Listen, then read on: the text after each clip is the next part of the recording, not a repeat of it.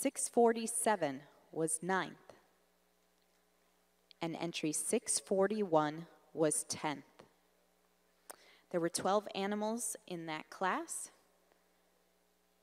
The class now in the ring are the fall yearling heifers. And sponsoring the first place award in this class is Mapleton Valley Farms, Oconomowoc, Wisconsin. And the junior award is presented by Manisha Creek Farm, Sun Prairie, Wisconsin.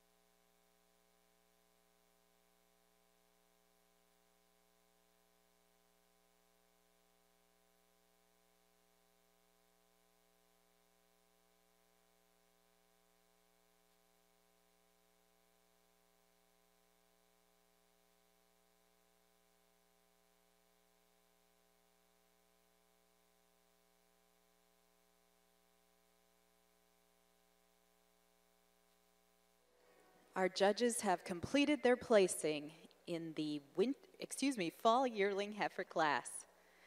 Would our first and second place juniors please take a step forward? Congratulations to our second place junior, entry 655, Manisha Creek Coors on Tap, leased by Justin Brandel and owned by Mina Schmidt, Lake Mills, Wisconsin. Placing third in the class is entry 659, Lazy M Patron Exquisitely, shown by Lazy M Farm, Michael and Herman Meyer, Stitzer, Wisconsin. Second in the class and the first junior, congratulations to entry 654, Halpin's Rockstar Mysterious, shown by Owen and Colt Halpin and IRC Mackinson of Halpin Farms, Buckingham, Illinois. And winning the class, she's also best bred and owned, entry 661, Elite HP Showtime Fireflame EXP, owned by Peter Vale, Englewood, Florida. Congratulations, and now to our judge for his comments. Another outstanding class here at Fall Yearlings. I think we're starting with a pretty logical winner. Heifer that's just that beautiful uphill run. She's sharp, she's clean, she's angular. She is so much more feminine about that head and neck region. A little bit flatter in the thigh than this powerful heifer coming out in second. Second place heifer most closely follows her pattern from the standpoint that she is that high chine, beautiful shoulder. As I said, just lacks that dairiness to get her up in the top spot today. But just so much more heifer than this young lady's heifer coming out in third. In addition, I think she's a little bit nicer about that loin and rump region, a little bit stronger in the loin, holds that rump just a little bit more level. Third place over fourth place, just more substance, more strength. I also say she's got a little bit nicer rear legs. Fourth place heifer, we had her a little bit too low to start. We might have her a little bit too high right now, but she's just so feminine and clean and angular. Beautiful, dairy, stylish heifer. Lacks that mass, that power, that substance. In addition, those rear legs, as we talked about earlier, just not quite as fluid as the heifers up above her. But she does have that definite advantage in dairiness to go over a pair of heifers that needs to be together. Big, strong, rugged heifers, a lot of mass and power and substance to them. Just not that dairiness and femininity to get them up any higher in the class today. Congratulations on a really nice class of heifers.